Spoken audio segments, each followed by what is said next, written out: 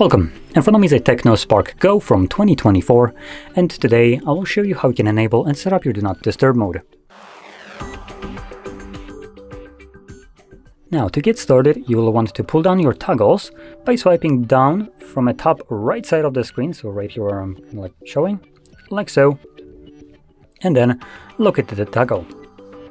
So let's see if it's visible on you here.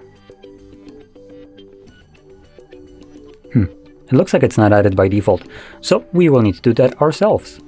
Click right here on these three dots, which are very hard to see for some reason on the camera, and then select Edit, shortcut Switch, and you can see there is our Do Not Disturb toggle. Click on the plus next to it, and this will add the tile to our toggles right here. So once you have it added, hold it again, and this will take you to the settings. And in here, you can customize how the mode will function once enabled.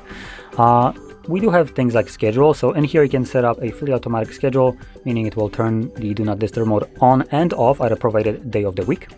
And additionally, for people that will use this manually, you have the duration for quick settings, and here you can define what will happen when you manually toggle it on. I personally like to select it on a timer and make it something like 4 hours. I find 4 hours to be basically long enough to cover whatever I will need it for, plus a little bit of time extra. If I forget about it, I want to cover whatever I will need for it, so I give it some extra time, just in case.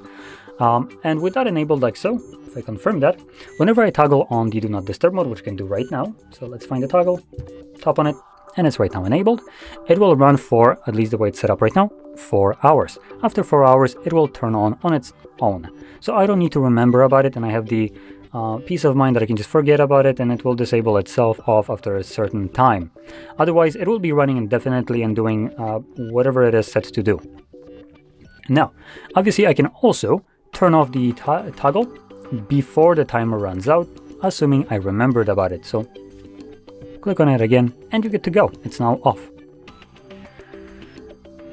So, if you found this very helpful, don't forget to hit like, subscribe, and thanks for watching.